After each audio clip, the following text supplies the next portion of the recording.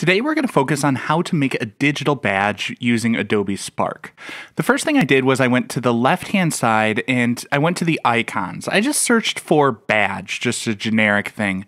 And I took literally the first thing that popped up and made it large to fill the space on my badge.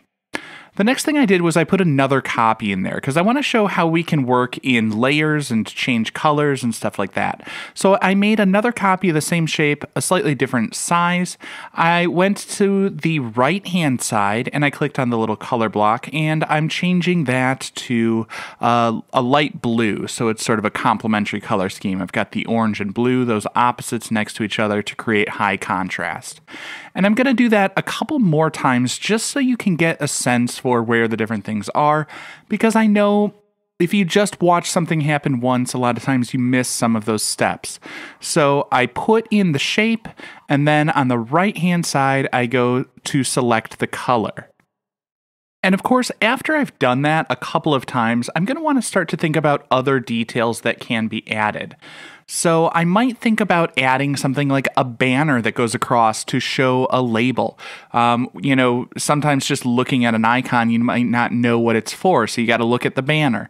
I'm going to put in just a little text box that explains this is my needlessly complicated badge. So I'm going to put in that little banner, and then the T on the left-hand side, that text tool, is going to allow me to add the text, add the writing to go across there.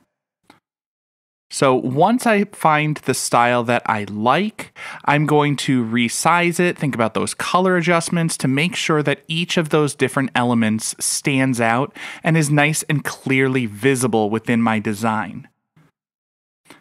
The final thing I'm going to do in my design is I want to add a little graphic to go along with it. I know I have this burst of colors that is a little bit complex that goes along with this idea of needlessly complicated design. So again, I'm going to go to the left-hand side. I go to the icons, and I can search at the top there to find what kind of an icon can I put in. I put in the search term of confused, and I'm going to look at all those different icons. I'm going to choose one, put it in, and then I'm going to get the size, the placement, and the color just how I want it to be. The final step is going to be downloading my image. And the key with this is when I download it, I want it to have a transparent background. Right now you can see there's a white background in my design. I want to make that transparent. So I hit the download button in the top right, and I want to select PNG. A PNG file can have a transparent background. And so I'm going to select a transparent PNG as I download it. Now, I want you to go on to Adobe Spark, get a little bit of practice yourself. Think about what would be a badge that somebody might earn in your classroom. Think about what is an achievement you want to mark for your students in your classroom. Go on Adobe Spark and design your own digital badge. Then download a copy of it with a transparent PNG background.